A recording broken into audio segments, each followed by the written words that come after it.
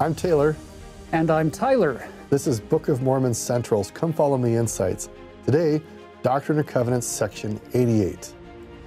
Now, to jump in, we want you to see something that's kind of, I think it's a beautiful contrast on the actual physical scripture page. Over here on page 164 of the English Doctrine and Covenants, we have section 87, and you can see that it says Revelation and Prophecy on War. Over here, section 88, it says it was designated by the prophet as the olive leaf plucked from the tree of paradise, the Lord's message of peace to us. That's interesting. We have this Civil War prophecy that is going to find fulfillment beginning in 1861. And over here you have this message of peace that is given beginning 2 days later. So this one was on Christmas Day, December 25th, and then on the 27th, the 28th, and then a week later on January 3rd is where we're going to get the last set of verses.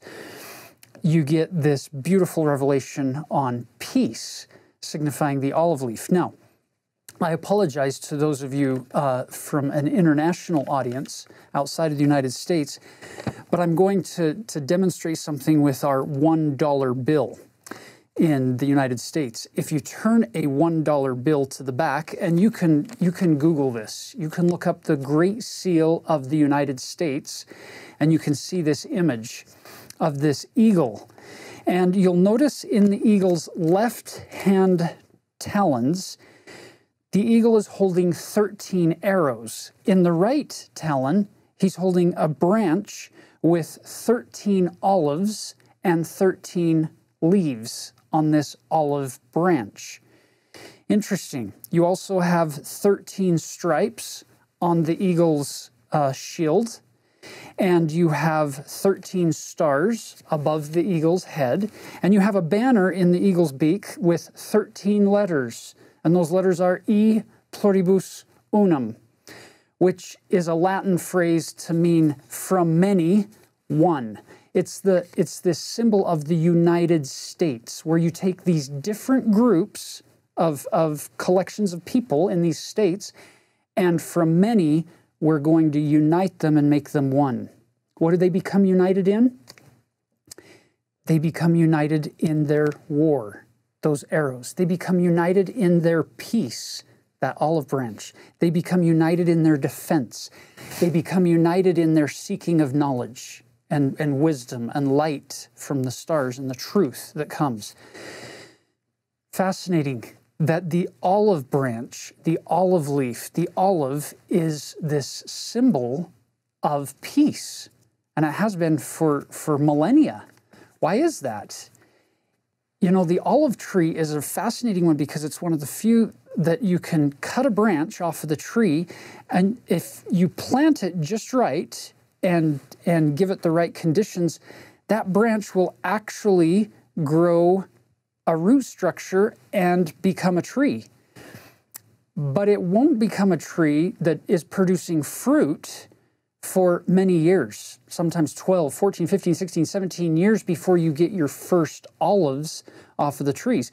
Well, in antiquity, what happens when a conquering army comes in?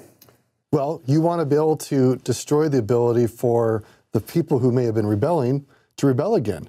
And so you would throw salt in the field so they can't grow crops, and you would cut down the olive trees. And at this point, you're now looking at half a generation or maybe a full generation before you have olives again. And we won't go into it all, but olives were like core to the Mediterranean diet, medicine, healing, light.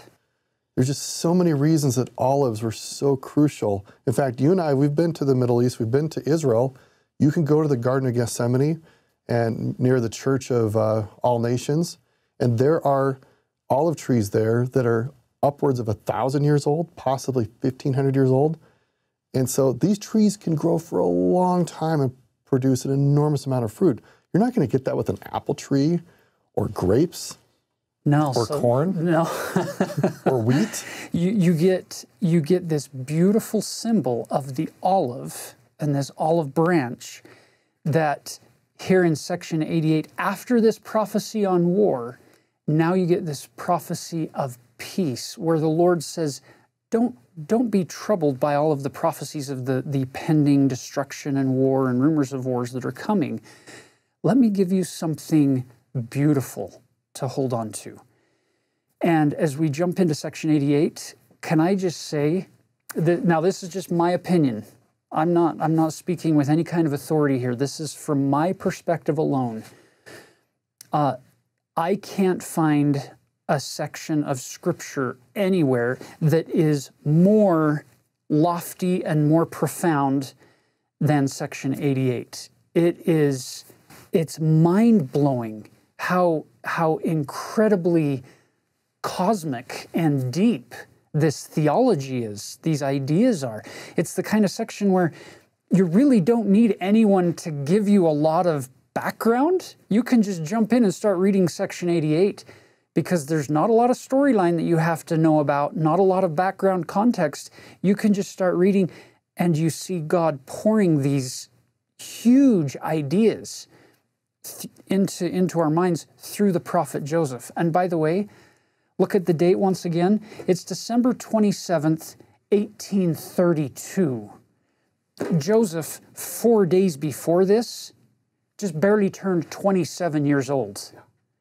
A 27-year-old early American frontiersman is giving us this section from the Lord that is mind-blowing. I love section 88. And if you look at other scriptures, as you were pointing out, there is nowhere in all the other scriptures, in all the canon, the Bible, the Book of Mormon, that has this type of concentrated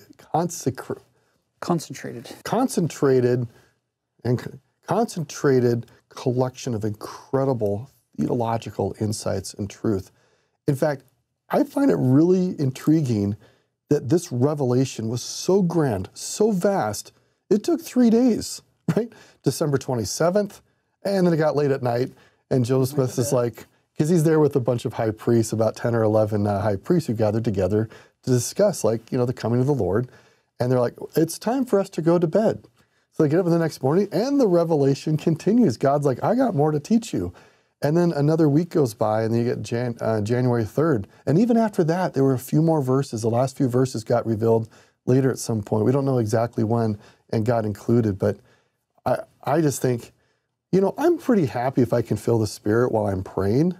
But I'm not sure I've ever had a time in my life where I actually was having like 3 or 4 full days of revelation and had to tell God to be quiet so I could get to bed. Beautiful. So for the big overview, section 88, verse 1 through 116 is this cosmic theology. It is so big. It is so beautiful, and it is so profound, especially for 1832, as we're getting ready to close out that year and open 1833, that new year. You'll notice that then the second part, verse 117, look at the very first word of verse 117. It's therefore. So he gives you all of this incredible, mind-blowing teaching, and then he says, therefore, because of that, now here's what I want you to do, and then he gives you the remaining part, which is the very practical, very down-to-earth, here's how I want you to apply all of that knowledge that I just gave you, that light and truth. And you're going to build up a house, and we'll talk about that, that's going to turn into the Kirtland Temple, and you're going to build the School of the Prophets. Those two things come out of this practical part of the section, and some very specific ideas of what to do with the School of the Prophets and the building up of that house. So, with that foundation, let's dive in, section 88, start with verse 3. He begins by telling them, wherefore I now send upon you another comforter, even upon you, my friends, Don't you love it when the Lord calls these high priests and Joseph my friends, that it's not my servants or my people in this context, it's my friends. Well, it's interesting, if you actually look at the use of friend from God, saying that to people throughout Scripture, there usually is a covenantal context. So yeah, God has servants, but those who have proved themselves faithful over time become his friend. And so there's almost like this peer relationship. And then eventually, sons and daughters. It's all this covenantal experience that God wants to be fully with us.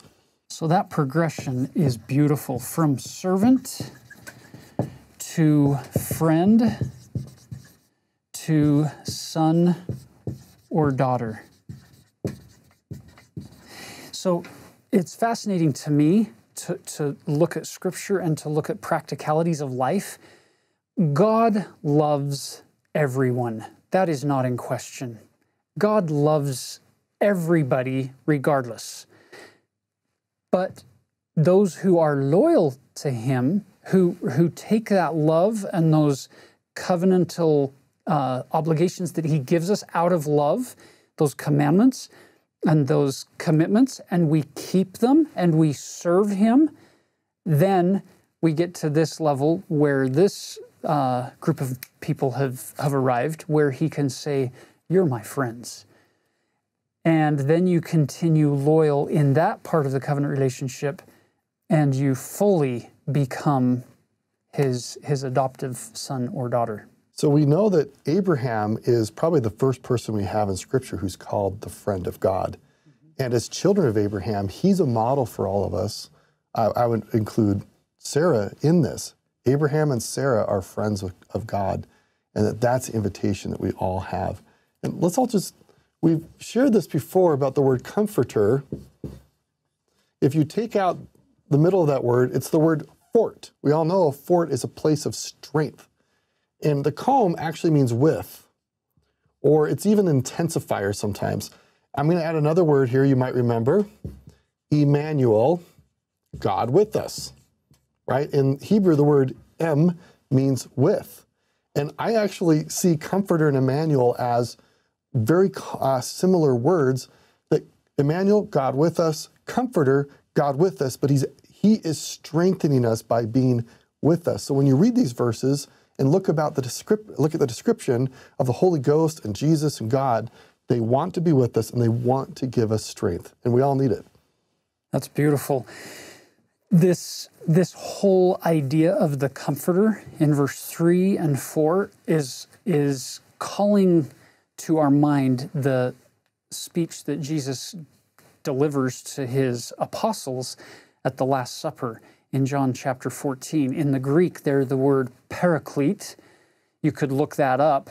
There's a lot of research on paraclete and this comforter promise and what that paraclete is, that he's with you. He's that strength with you. It's really powerful, really profound. So he's promising them this comforter to his friends, that it may abide in your hearts, even the Holy Spirit of promise, which other comforter is the same that I promised unto my disciples, as is recorded in the testimony of John. So that would be in chapter 14. This comforter is the promise which I give unto you of eternal life, even the glory of the celestial kingdom. And we're going to talk more about the celestial kingdom a little bit later here. And then he tells you that that glory is of the church of the firstborn, even of God, the holiest of all, through Jesus Christ, his Son. Now, notice this next verse. It's beautiful symbolism where he shows you how Jesus Christ and his various positions affect his capacity. Look at verse 6. He that ascended up on high, as also he descended below all things, in that he comprehended all things, that he might be in all and through all things the light of truth. So here's Jesus, who we're told in this has now ascended above all. And why was he able to do that? Because he had first descended below all. He has encompassed all. There is nobody who is outside either having sunk lower than him or gets exalted higher than him. Nobody. It is without exception. All are contained within these symbolic arms of Jesus Christ encircling us. He's the beginning and the end. He is above all and below all things. His great condescension allows him then to make that great ascension to heaven. And isn't that interesting? That he who was a God before the foundation of the world, John chapter 1, verse 1, in the beginning was the Word, and the Word was with God, and the Word was God. So a God then condescends, comes down below us all, so that he could then exalt us. So the reason he had to go below us was so that he could lift us up. And not just lift us up, but really understand us, succor us, run to us, get us, understand exactly what's going on with us. He also encompasses us. And again, you get this word comprehend. And years ago, I used to think comprehension simply, or to comprehend simply meant to understand, which is one of the definitions. But the real meaning of comprehend means to contain, that only God can contain all things. We cannot contain God because we're in his container, which he has created. So to tie this all in, verse 3 down through verse 6, and this promise of the Comforter, remember, look at verse 4, this Comforter is the promise which I give unto you of eternal life. It sounds like the doctrine that many of you may be familiar with called the calling and election made sure. That, back in the 1970s, 1980s, that was a really big deal in the church. And unfortunately, some people made such a big deal of it that they looked beyond the mark of the gospel of Jesus Christ and they sought for that which was too fantastical. And in the process, many people ended up losing their membership in the church and their faith in the Lord, trying so hard to be better than good. So we have to be careful when we get into these discussions that you keep your focus on the Lord Jesus Christ and moving forward on his covenant path, line upon line, precept upon precept, and not trying to run faster than you have strength. And I'm glad that Tyler's laid it out this way, because the phrase calling and election, we should just break it down. Thank you for holding that. Calling and election. So there's a covenant path. Think about the tree of life, people following that path with the rod of iron, and God is symbolized, Jesus is symbolized by the tree. So imagine Jesus is there calling to us, okay? Do we choose to be gathered? If you press forward, and we all struggle at times, we fall, sometimes we wander off the path for a bit, but if we keep listening for his call and keep choosing to be gathered, that's what's going on. I actually find it really interesting that the underlying word here of elect actually in the original language means to gather. Really fascinating. In fact, you had mentioned a few minutes ago, you talked about Jesus in John 1, is the word. The Greek word for word is logos. Or logos. Just trust me on this one. The Greek word logos and the word elect actually come from the same root word. And it's when you speak, you actually are gathering words to share. So God, in the phrase of being the word, is actually the logos, the one who gathers. To be elect means one who has gathered. Now, all of us are called. How many of us actually allow ourselves to be gathered? How many of us, step by step, just do the simple, basic things of, I'm going to go to church and partake of the sacrament. I'm going to seek today to try to repent and try to forgive. The gospel's not complex. Isn't that beautiful and fascinating that Jesus calls us, he has elected us, which means he's voted for us. He's put his confidence in us. He's with his words, he's calling to us to gather to him. Now the question is, can we make that sure? Can we say, yes, all of this confidence, all of this effort that he has put into me and you, we can make it sure. And we make it sure by moving forward step by step on that covenant path. You don't have to be better than good today. You don't have to be Superwoman or Superman in the gospel. You just have to be loyal to the Lord, and you have to repent and change your heart and change your mind and keep relying on God as we move forward. Section 88 is filled with a handbook of how to do this step-by-step gathering for us and our loved ones with some very lofty ideas. So let's pick it up. Look at verse 7.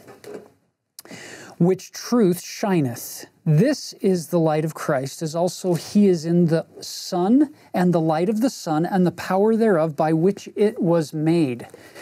Now, you're going to see, as he takes you through these various elements of the cosmos, how he, Jesus, is the light whereby they are able to function and be what they are, the sun. Jesus is the light of the sun, and the power thereof by which it was made. Verse 8, as he is in the moon, the light of the moon, and in the stars, verse 9, and in the earth also. So you get the sun, the moon, the stars, the earth, all of these things. Jesus is the real light source. None of these things are independent of him. Makes you wonder if maybe there's a connection to humans as well. None of us is independent of the light source, the giver of life. And watch how the light and life get connected throughout this section. Look at verse 11. The light which shineth, which giveth you light, is through him who enlighteneth your eyes, which is the same light that quickeneth your understandings.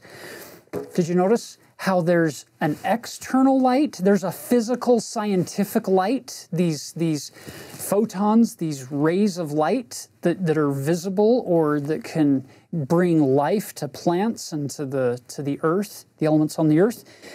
But then there's the light that is unseen, the light that's inside, the light that quickeneth your understandings. Look at verse 12. Which light proceedeth forth from the presence of God to fill the immensity of space. There's no part of space that doesn't get affected by this power emanating from God, using this analogy of light. Stop and think about this for a moment. Here you have human beings, and there is out there in space, you get this giant void with all these planets and stars and everything that's out there. And he's saying, my light fills the immensity of that space. The fascinating thing is if you get microscopes strong enough and powerful enough, and you go not to the macro level, because there's where you use your telescopes, but now if you go the other direction, now if you go microscope and go in, scientists will reveal that most of what's here is space. Most cellular structure and most down at the atomic level is wide open space with some electrons orbiting a nucleus. So you've got this inner space and you've got the outer space. Here's my point. There is no space, either macro or micro, either out there or in here, that isn't directly affected by the power of God that comes through this light that permeates all space. So rather than having this be just an astronomy lesson or this big cosmic mind-blowing experience, the goal is that when we finish with section 88, we walk away not just seeing the hand of God, but feeling the presence of God, feeling the majesty of God moving not just among the stars and the planets, but among my thoughts and my feelings, that He's giving me life. Look at verse 13. The light which is in all things, which giveth life to all things. You'll notice it's in. It's not external. That light that is symbolized externally, it becomes a part of us, which is the law by which all things are governed, even the power of God, who sitteth upon His throne, who is in the bosom of eternity, and who is in the midst of, once again, all things. Now, we get agency. We can choose to not like that. We can choose to not respond to the light. Somebody can shine things on something and reveal truths to us, and then we have a choice. We can reject that and say, no, I'm not taking that. I'm not going with that. Or we can choose to respond to the light that comes from God, those expressions of His love and His power and His knowledge and His grace and His goodness. And we can be loyal to that and continue moving forward on that covenant path, trusting Him, or we can think that we're smarter than Him, or embrace darkness rather than light. That'll come up a little bit later in the section. Now look at verse 15. This is monumental. The spirit and the body are the soul of man. So this is the first time we get this concept introduced in Scripture, where when we use the word soul, from here moving forward in this context, we're referring to both the body and the spirit. Now, be very careful that you don't take that knowledge that is restored in 1832 to Joseph Smith and then superimpose it backwards in time onto every previous prophet in every previous scripture. Because you can find lots of scriptures in the Bible and even the Book of Mormon where they use they're using the word soul to be more equated with the spirit, which is more of the traditional understanding of that word. I think the significant addition we're getting here is to say, don't hold past prophets hostage to this new insight, but take this new insight, and as you move forward, recognize that your soul, my soul, is comprised of body and spirit. Why is that powerful? For me, I'll just give you little old Tyler's opinion here for a minute. I love this because it gives power to the eternal nature of what we will be in the resurrection. Body, spirit combined. Why? Because sometimes, if we're not careful, we demonize the flesh. We demonize the physical body. Well, it's interesting what you're talking about here. In the ancient world, the Greeks and Jews, some Jews actually found that the body was a problem. Now, we might all agree the body has issues. We get sick, we get tired, we get hungry. It falls apart and eventually dies. And there were certain groups of some Greeks and some Jews and others around the world who felt that their purpose in life was to punish the body, punish the flesh. And it ended up creating quite a few problems for them individually, for their families, their communities. And God does not ask us to punish ourselves, but to discipline. Think about fasting. Now, as a kid, I felt that was a form of punishment, but it was a way of disciplining to allow my soul to be in charge of my body and my spirit. Beautiful, this combination of the two. So rather than seeing your body as evil or bad or dirty or unclean, rather seeing it as an integral part of your soul, and stop and think about the fact that the most wicked people we have record of in Scripture, the most evil, vile of all, they never had a body. Satan and all of his followers up in the premortal council, all they were was spirit. So rather than demonizing the body, I love this concept that the soul is the perfect combination of body and spirit. It's beautiful. And then verse 16, the resurrection from the dead is the redemption of the soul.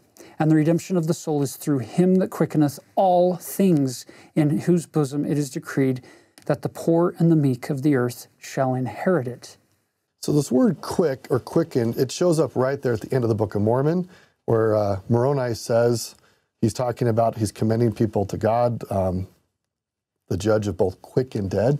And this word quick actually has a definition most of us don't think about. It means to be alive. So it's not simply about running fast, which it can mean that. So when he talks about quickening, it's he makes alive all things, which is what we just read a few verses ago, that the light of God is everywhere and provides life to all things. And what does the adversary want to do? He wants to take that light all to himself so that other things die away, and he has now stolen all the light and love from God. But he can't do that. God will not allow it. Now watch as God opens up our understanding of the actual earth, the physical earth on which we live. So we've been told back here that Jesus is the light of the earth, the means whereby it even lives. Notice at the bottom of verse 17, we're told that the meek of the earth shall inherit it, the earth. Look at verse 18. Therefore, it must needs be sanctified from all unrighteousness, that it may be prepared for the celestial glory. For after it hath fulfilled the measure of its creation, it shall be crowned with glory, even with the presence of God the Father. So this earth on which we live, this planet, this dirt and rocks and air and water, it's going to be perfected. Why? Verse 20, that bodies who are of the celestial kingdom may possess it forever and ever, for this intent was it made and created, and for this intent are they sanctified. I love that. The progression that God shows us, that the earth is going through the same process for a planet level of perspective as you and I are as children of God, that it is going to one day become purified, sanctified, made completely whole, and it will become the celestial kingdom for those who attain unto the celestial kingdom. And he's going to talk about that. Now watch this. Look at verse 21. They who are not sanctified through the law which I have given unto you, even the law of Christ, must inherit another kingdom, even that of a terrestrial kingdom or that of a telestial kingdom. So he's given a law, and if we can't abide that law, then we can't abide that kingdom. Look at verse 22. For he who is not able to abide the law of the celestial kingdom cannot abide a celestial glory. Some people wonder, well, why doesn't God love all of his children so much that he brings all of them into his presence again, into a celestial glory? It would be an unjust and an unfair God to do that. So in verse 22 through 26, you get his description of filling the measure of our creation and God trying to do everything he can to help us abide the law without taking away our agency, so that we can become like him. And then you'll notice he shifts down in verse 30 to people who are quickened by a portion of the terrestrial glory, and then in 31, a portion of the telestial glory. And then verse 32, they who remain shall also be quickened. This is outer darkness, sons of perdition, people who have lived on this earth. They who remain shall also be quickened. They'll also be resurrected, brought back to life. Nevertheless, they shall return again to their own place to enjoy, notice the wording here, to enjoy that which they are willing to receive, because they were not willing to enjoy with that which they might have received. So everyone who's born on the earth is going to get resurrected, and you have the celestial, the terrestrial, and the telestial people, those kinds of laws that they were able to uphold. But those who couldn't even uphold the telestial law, they will be given a resurrected body, but they are going to go now to enjoy that which, the wording once again, that which they are willing to receive. Brothers and sisters, the willing to receive has far less to do with this, and it has far more to do with covenant connection, covenant loyalty to God. They weren't willing to do that. So now they're going to enjoy that which they're willing to receive because they were not willing to enjoy that which they might have received. We have the story from Numbers in the Old Testament. The Israelites are out in the wilderness, and they're getting bit by snakes, and God commands Moses, create the brazen serpent and raise it up and have people look at it, and I will heal them. God did not force anybody. Agency was fully alive and uncompromised. And some people said, that's way too easy. I cannot imagine looking at a fake snake on a pole is going to save me. And any one of us might find ourselves in a similar situation. God has now raised up his son, Jesus Christ, and all we need to do is to look to him. Are we willing to look to him? And sometimes there are people out there like, that sounds way too easy. Salvation should be way harder. Other people, they get discouraged or they fall off the covenant path and feel like there's no way they can be saved. And they start to doubt their own lovability from God, and they become unwilling to receive. So the invitation that God is insistently offering all of us is that his love is everywhere. His light is everywhere. And just receive it, accept it, and keep coming back to his table of delight, the sacrament table, every single week. And wherever you might be, you're always, always welcome back at the table of God. Love that. Love that, Taylor. Look at verse 33. I had a neighbor growing up who was a dear friend and a mentor to me in so many ways, Ed Kearney. He used to quote section 88, verse 33 to me all the time whenever he would be giving a gift or something that he had grown in his garden, and I'd always say, we can't take that. He would always quote D&C 88:33, which is a beautiful concept for giving gifts between humans.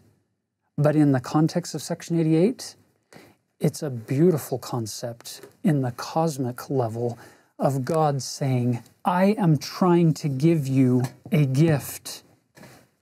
The celestial law, I'm giving it to you. It's a gift. Look at verse 33 now. For what doth it profit a man if a gift is bestowed upon him, and he receive not the gift?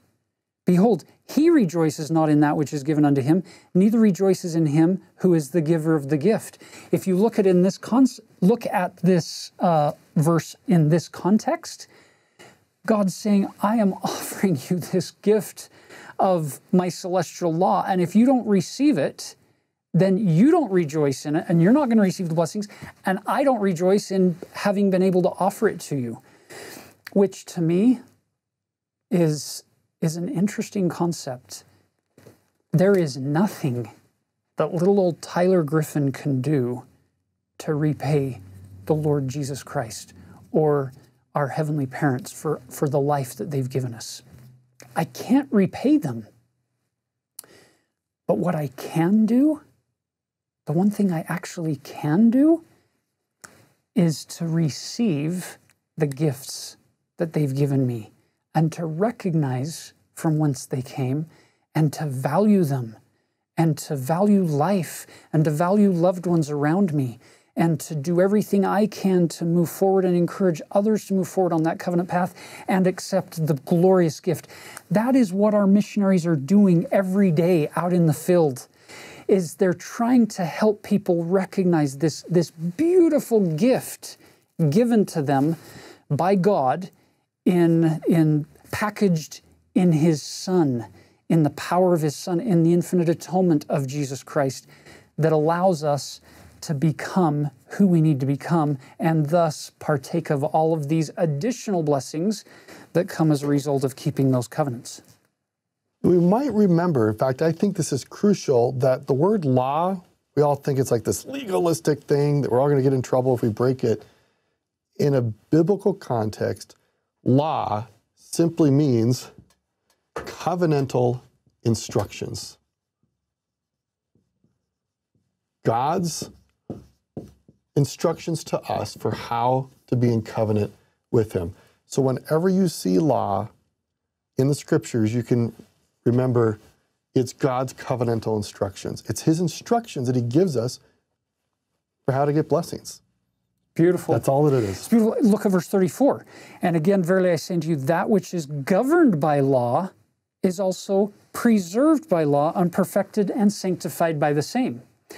So if you're governed by law, then you're preserved by the law. The covenant goes both directions. It's not just God saying, what can I make up to fill their time? What can I get them busily working on? Like I do for my kids on Saturdays? Maybe, a little bit like that.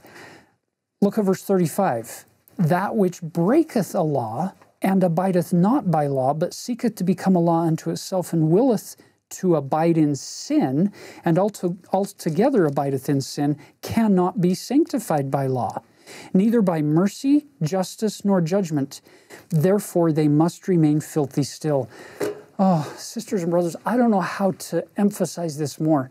God loves you, but what we're trying to build here is our ability to be trusted by God, our ability to receive more from God, not say, well, he loves me so much, he's just going to save me anyway. It doesn't matter what I do. It does matter what I do. It matters a great deal what we do in order to not abide in sin, but rather walk in his light and his law and his love. This word abide is an interesting one. It's not one that we typically use in English, but if you look at the root meaning of abide in the etymology, it actually comes from the word to trust, to have confidence. Let's reread that. Those who trust in sin and altogether trust in sin. I mean, if you just translate that into like the more apparent meaning of what abide is, how many of us actually want to trust in sin? I'd rather trust in God and his light and his goodness. And that's what God is saying is like, you have a choice. On one hand, you can fully trust me. On the other, you can trust in the opposite of what I am, and that is sin. You can choose to trust, and you can build an entire apparatus of your life and systems and institutions and groups and sociality that reinforce that level of trust in sin. Or you can be on the covenant path and follow my covenantal instructions and receive everything that I have to offer and become like me and fully partake in all things. That's beautiful. And he goes on to say, all kingdoms have a law given.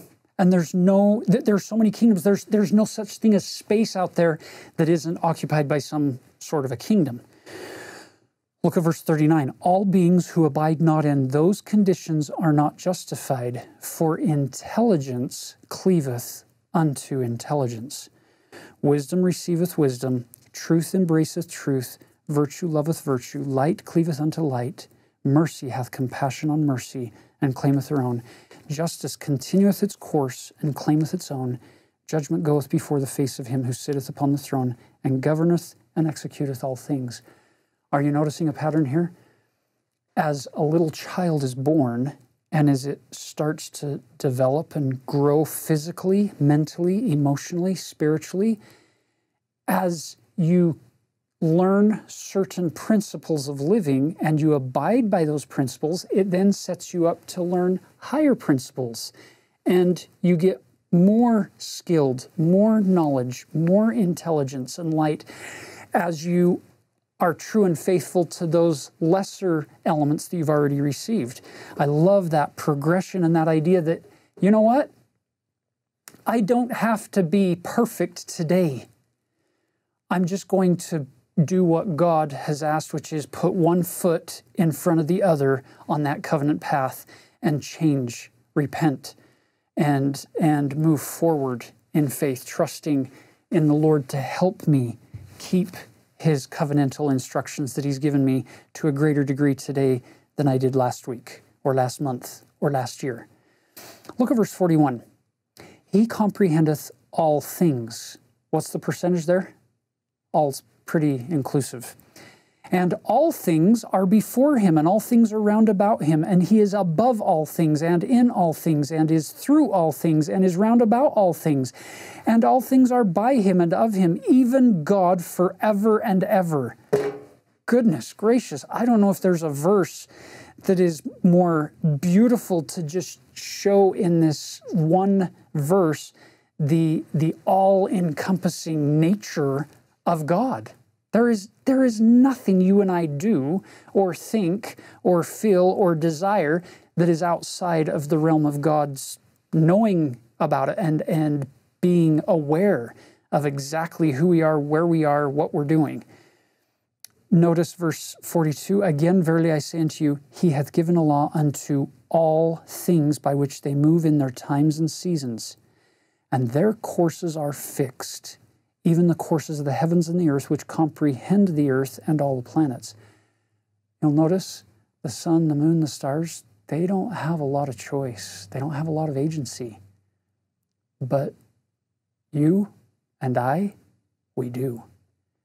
We're put in these environments and then given laws, but unlike the planets and the stars, we don't have to abide those directions that are given. We get to decide what to do. Look at verse 47 or 46. Unto what shall I liken these kingdoms that you may understand? Behold, all these kingdoms, and any man who hath seen any or the least of these hath seen God moving in his majesty and power. I don't know about you, but for me, the goal isn't just to be inspired by the wonders of the creation out there in the cosmos and to say, wow, I've seen the hand of God now because I've seen that. It's to translate that macro outer space vision of God into the micro inner space to see the hand of God moving in his majesty, not just in my life, in increasingly trying to have my hand and my words and the way I see things become more and more and more in line with the way the Lord Jesus Christ sees things or would say things or would treat people. But it's also to look for that majesty in other people. It's the concept from Mother Teresa of Calcutta when she says on one occasion, the concept that she shared was she looks for the face of God in everybody she meets. And I believe that she said she's never once been mistaken. She's been able to see the face of God in everybody she's met.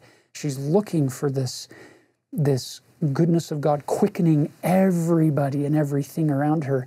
And in the process, she's seeing the hand of God. That's a beautiful concept with your family members or with loved ones in your extended family or in your ward or neighborhoods or in colleagues at work.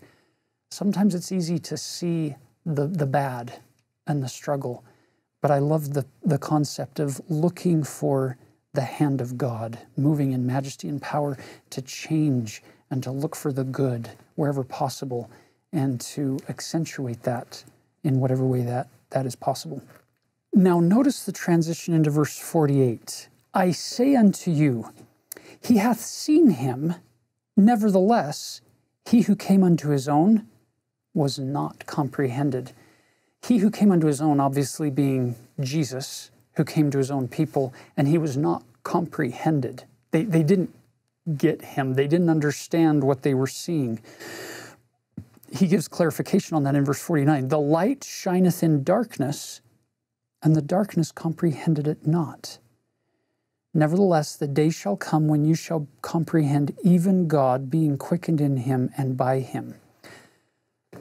Let it not be said of you and me that the Lord came into our life or into our family or into our circle of influence and his light shined in the darkness, into the dark corners of our life, and we comprehended it not. We either turned a blind eye to it or we didn't recognize it, or worse yet, we rejected it because we're more comfortable over in the dark. That would be a sad conclusion. It's almost like that verse is showing us this distinction between knowing about Jesus versus knowing Jesus. Recognizing facts and details about his life and being able to pass a multiple choice test regarding Jesus versus knowing Jesus, recognizing him, hearing him, as we've been invited by our prophets to do, to tune our ear more closely so that we recognize more quickly, more readily when the voice of the Good Shepherd is calling after us. Then you'll notice he transitions into this parable, which is interesting because parables were used extensively by Jesus in the New Testament to teach the setting side by side of the concrete, everyday stories that were set side by side with abstract, more difficult to understand concepts. Powerful teaching technique. Well, here you get this long parable. He introduces it in verse 50 by saying, "Then shall you know that you have seen me, that I am, and that I am the true light that is in you, and that you are in me, otherwise ye could not abound. Behold, I will liken these kingdoms unto a man having a field, and he sent forth his servants into the field to dig in the field." And then you've got these servants, 12 different hours when they're out working, and he promises them that if they'll go work in the vineyard, he'll come and spend time with them and visit them. And he goes to the first one for that first hour, and then the second one for the second hour, so on and so forth to the 12th hour. The idea being, God is going to come to us according to his timing. It's not according to ours. We don't tell him when and how to do things. We can make requests, we can plead with him for things, but at the end of the day, we have to trust him in his timing of when he comes. Now, as you finish that parable, look at verse 62 and 63, and let's apply it to us today, right here in the 21st century. Verse 62, "Again, verily I say unto you, my friends, I leave these sayings with you to ponder in your hearts." Isn't that beautiful? He just told this parable about servants going out, and now he turns to this group surrounding Joseph, and he says, "Now, my friends, you're out here, you're serving, but you're serving at a higher level. You're my friends, and I want to leave you with this saying to ponder in your hearts, with this commandment which I have given unto you, that ye shall call upon me while I am near." That's profound. He's saying, recognize when I'm near. Recognize when I've come to you, when it's a time or a season when I'm laboring directly with you. It's your turn in the ministry, in the field, in the work, whatever way you want to word that. When I come to you, look at verse 63, "Draw near unto me, and I will draw near unto you. Seek me diligently, and ye shall find me." Brothers and sisters, we live in a world that wants instantaneous answers, instantaneous solutions, and no ambiguity. We live in a world that says, oh, so I'm supposed to draw near and I'm supposed to seek him diligently and I'll find, ask and I'll receive, knock and it'll be opened. So we think, okay, I'm just going to kneel down and ask these really difficult questions and he's going to answer them. And if he doesn't answer them, I'm going to get upset. That's kind of the overarching mindset of our world is we don't want to have to wrestle. We don't want to have to belabor things over time.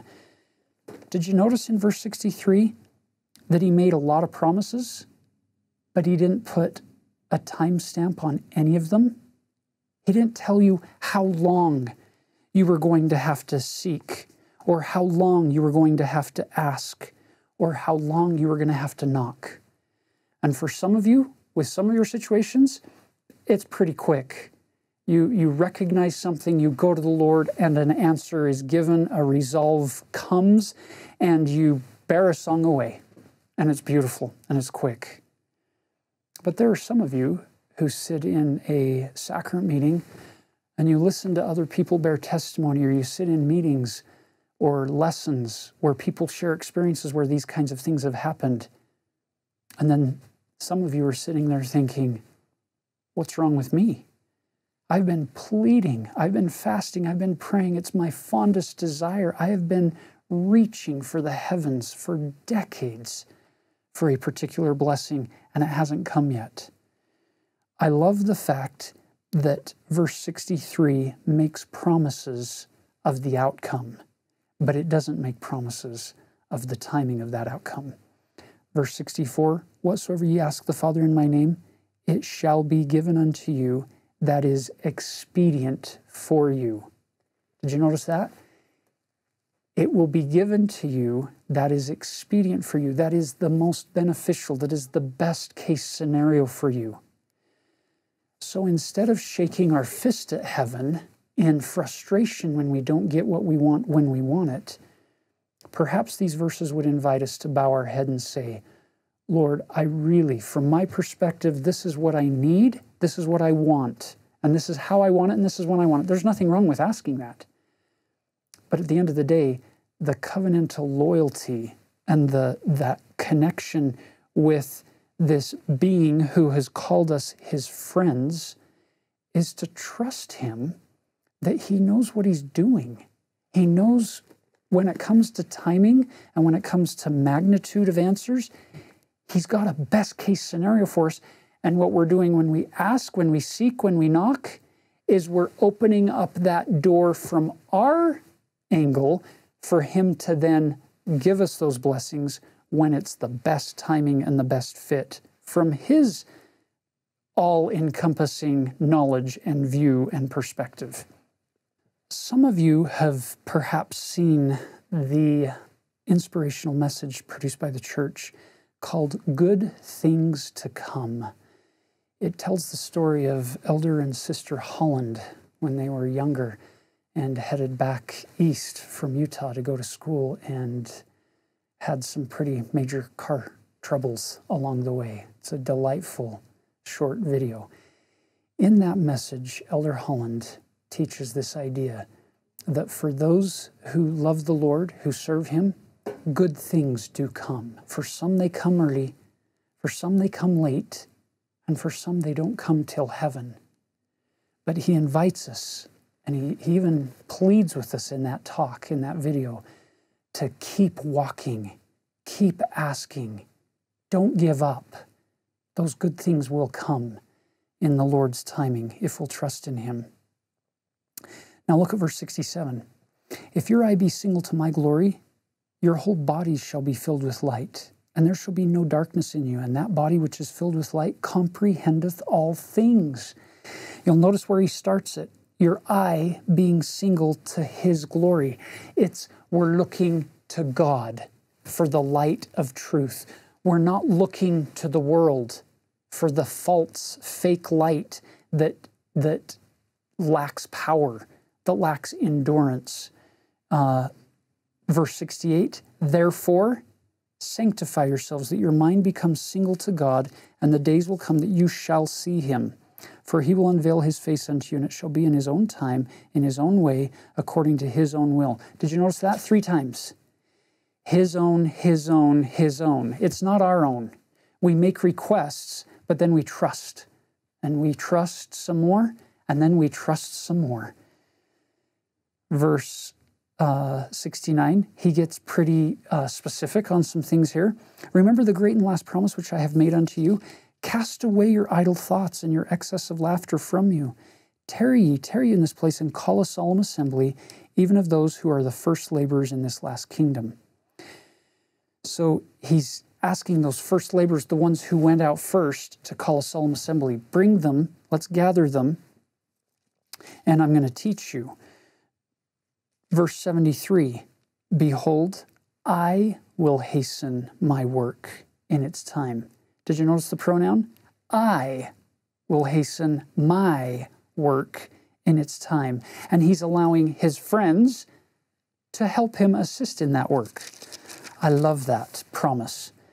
Now we go to the calling, verse 74. I give unto you who are the first laborers in this last kingdom a commandment that you assemble yourselves together and organize yourselves and prepare yourselves and sanctify yourselves. Yea, purify your hearts, cleanse your hands and your feet before me, that I may make you clean. He wants this group that is pure to go and do his work, where they are able to let their thoughts be focused more on God and less on the profane, less on the things of the world, and their hearts focused more on God as well. Now look at verse 76. Also I give unto you a commandment that you shall continue in prayer and fasting from this time forth. And a commandment in 77 that you shall teach one another the doctrine of the kingdom. Now keep in mind, 1832, this is the very end of the year. We're getting ready to go into 1833. Most of these church members have been members for a year or less. The church is growing quickly, and most of them aren't extremely well learned or rich or famous or any of that. And God is teaching them what He wants them to do. And it has nothing to do with the world's accolades or the world's positions or titles. These are things that every one of us can do, whether you have money or not, whether you're a man or a woman, whether you're old or whether you're young, whether you're black or white or bond or free, all are alike unto God. I love the fact that as He's teaching this, He's giving hope to all of us. Look at verse 78. Teach ye diligently, and my grace shall attend you. Did you notice that? Take the very best you have. Stop trying to be better than good. Don't compare yourself to other people. Don't be overwhelmed by who you're not yet. Just be you. Do your very best to teach diligently, whether that's in the church or my favorite application of all of these principles is in the home.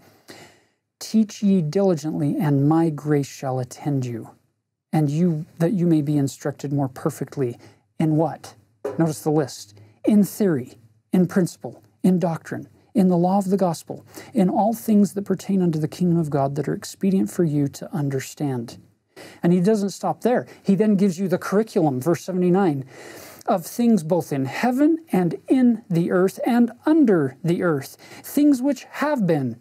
So now we've covered astronomy, we've covered biology, we've covered geology, we've covered history, things which must shortly come to pass. These things which are coming to pass, this current events, understanding the world in which we live, things which are at home, things which are abroad, and the wars and the perplexities of the nations and the judgments which are on the land, and a knowledge also of countries and of kingdoms. Wow, this is a pretty all-inclusive curriculum He's asking them to become experts in. You'll notice He didn't just say, sit down and study your scriptures in this, what is going to be called the school of the prophets, these elders who are coming in to be trained. He doesn't just want them reading their scriptures. He wants them knowing everything they can wrap their mind around. Everything is meaningful to God. Any amount of knowledge you gain that is truth, really truth, not just public opinion, is encapsulated in verse 78 and 79.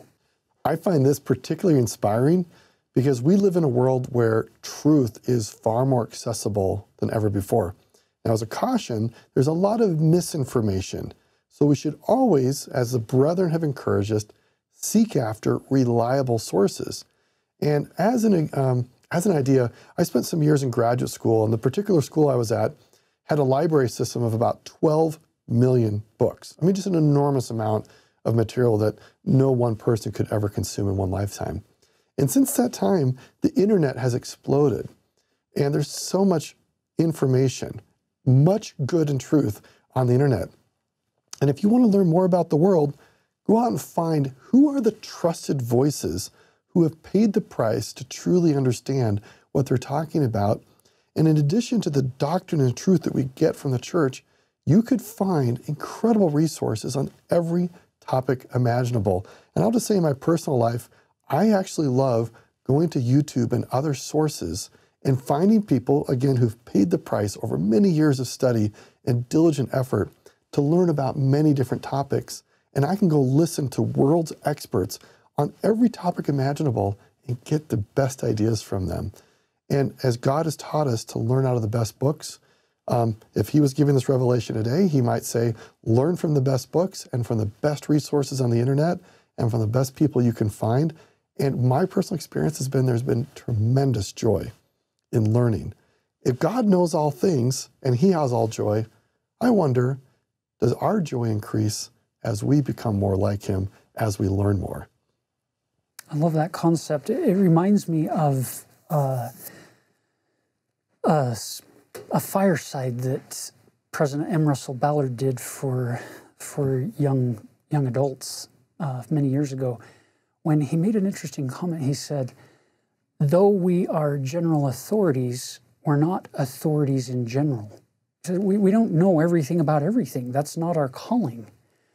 And so he said, when he has questions, he turns to experts, not public opinion. He says he turns to experts and he finds out what they know so that he can then put that through his own filter of truth and try to discover some of these elements. I think that's a beautiful pattern. Instead of expecting our prophets, seers, and revelators to be the only source we look to for all truth, I love this idea that God has spread knowledge down upon the heads of all of his children throughout the face of the earth to one degree or another. And part of our job of seeking truth is to find those best sources of knowledge. That's profound. So I've actually taken the time, I've gone to audiobooks because I have lots of little free time in the day. When I maybe walking somewhere, I turn on a headset, and I've been able to read thousands of books in the last several years on every topic imaginable. And it's been so mind-expanding to realize there is so much goodness and beauty and truth in the world and so many good people. And obviously, we want to be centered on salvific truth, right? Staying focused on Jesus. But if I want to understand about history, why not go spend time with historians or geology, spend time with geologists or whatever it might be.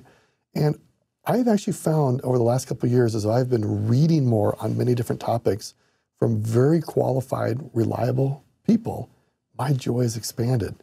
So I love God's invitation to all of us to join with the school of the prophets in seeking all truth. Yeah. All truth. Look at verse 80. That ye may be prepared in all things, when I shall send you again to magnify the calling whereunto I have called you, and the mission with which I have commissioned you.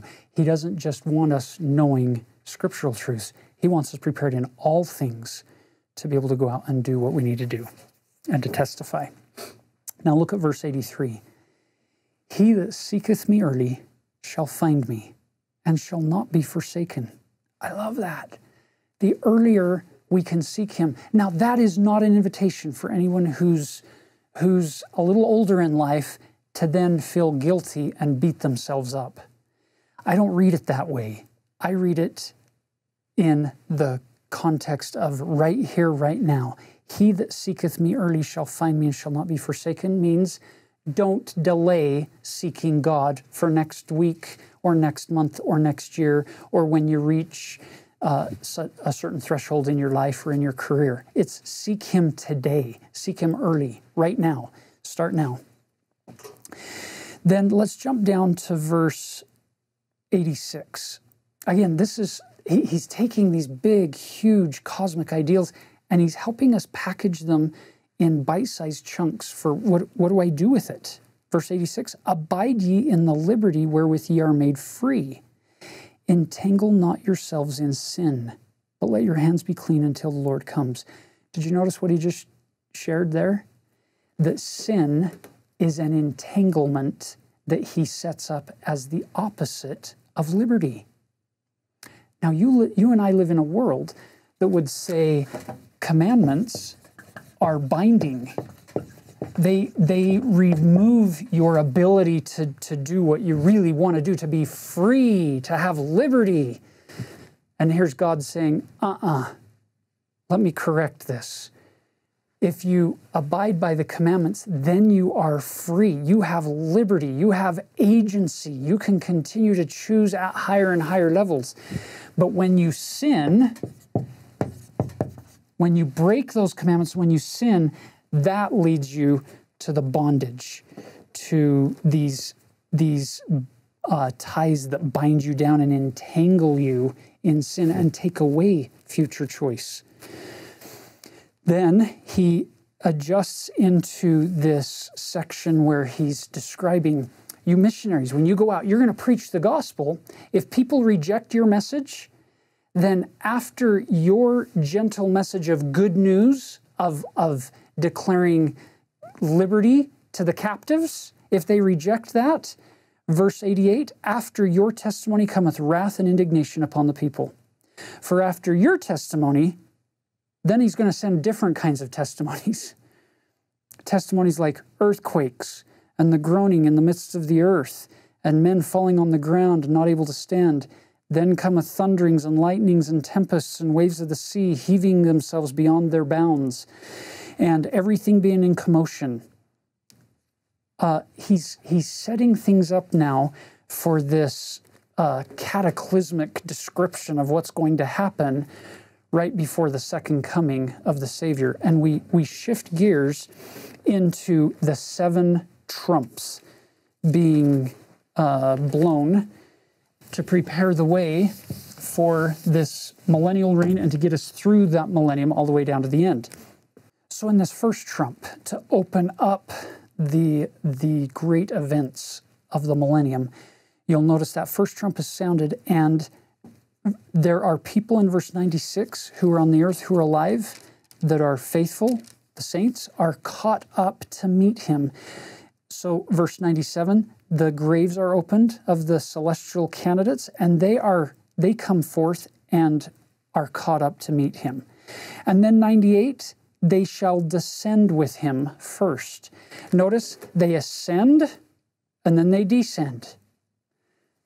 When Jesus comes again in the clouds with his glory, with the trumpet sounding, the faithful will be caught up to meet him.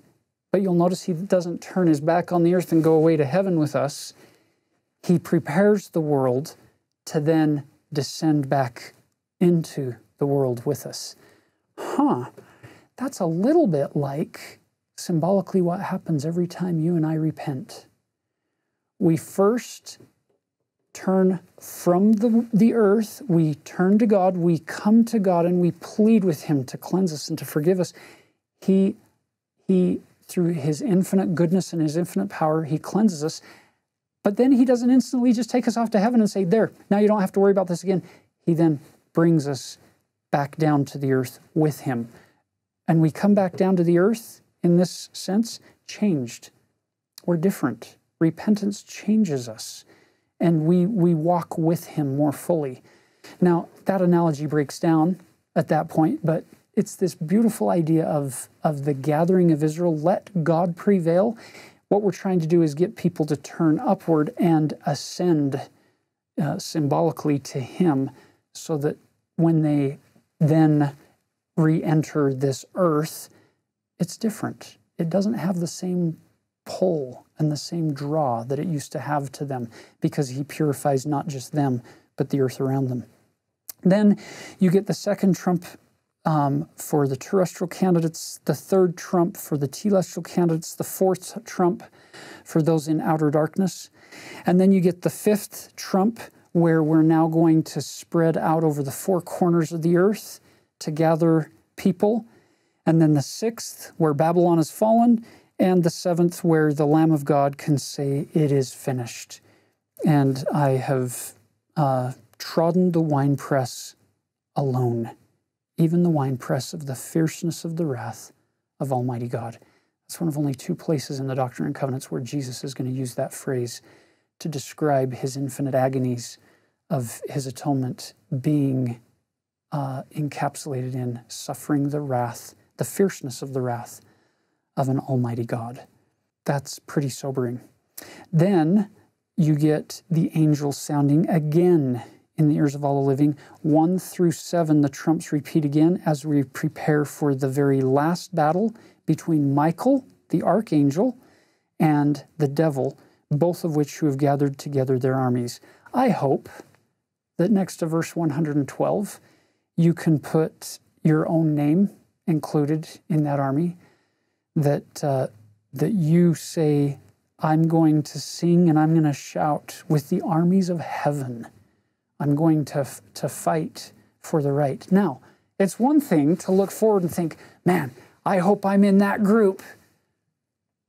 Guess what? You don't have to wait for this day to be in that group. Why not say today? Wait, I'm in that group today. I am going to do exactly what we've been talking about starting today, better than I ever have before. I'm going to be on this side today, rather than always looking to the end Why not look to the means, to the path, rather than the destination, and say, yeah, I'm going to do those things. It's a battle. There is a battle going on right now. We don't have to wait for the end of the millennium for this big epic battle to take place to actually be a part of verse 114. Then cometh the battle of the great God and the devil, and his army shall be cast away into their own place. What a great opportunity for each of us to pull the sword of the Spirit out today, clothed with power and with the light of truth from heaven, and to go and engage in that battle today. Now, verse 117 starts with the word therefore. Call your solemn assembly. So now we're going to get really practical. He tells them, verse 118, as all have not faith, seek ye diligently and teach one another words of wisdom. Yea, seek ye out of the best books words of wisdom. Seek learning even by study and also by faith. Taylor talked about this. God doesn't just want you fasting and praying and reading your scriptures.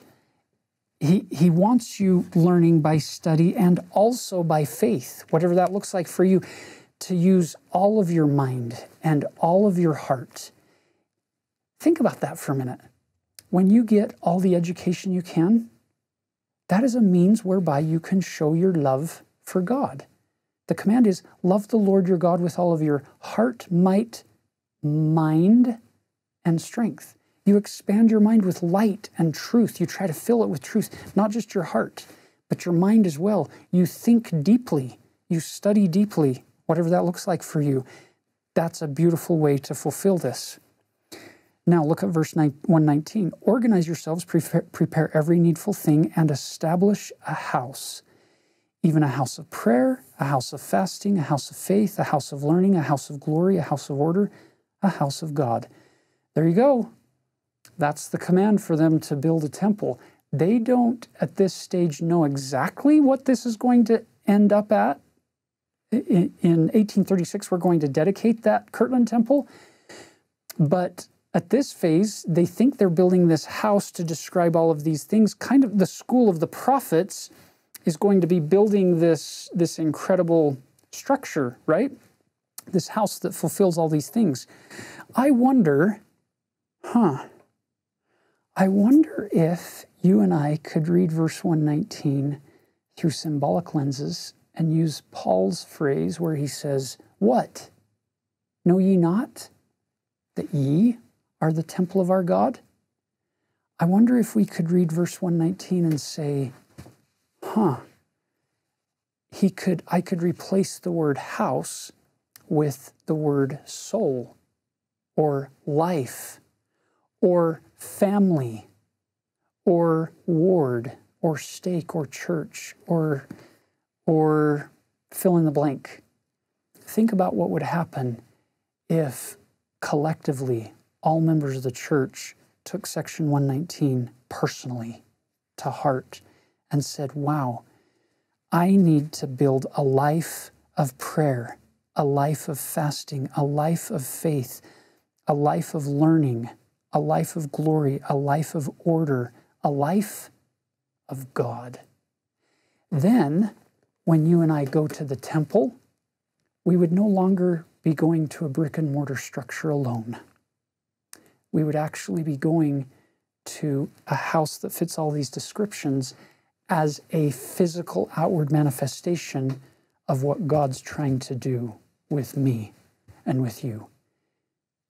In that case, we wouldn't be trying to go through the temple. We would be trying to allow the temple to go through us. We would let that symbolic experience become internalized, and we would take it home with us and try to spread that light and that truth and that goodness to our families and those around us.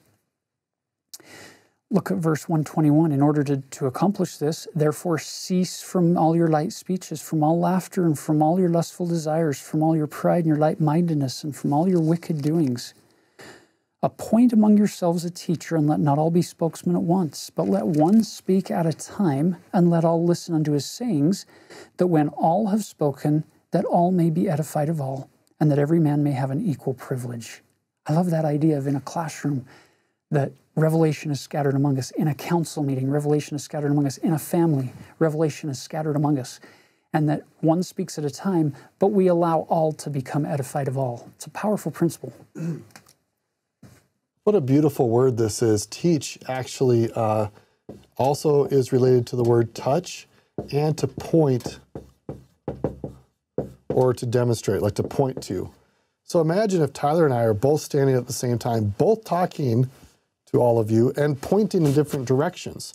Now, both what we have to say might be useful. We might have things that would be useful for you guys to look at, but it's very hard for the human brain to have, even though you have two eyes, you can really only focus on one thing at a time. What God is pointing out is that you touch people one by one, and you only have one person pointing to something one at a time. And as you take turns, it allows people to focus. Instead of everybody all standing up and all talking at the same time and pointing at 15 different things, and thereby it's just a massive confusion. So this is just a very simple principle of teaching, is taking an opportunity for everybody to teach one another one by one.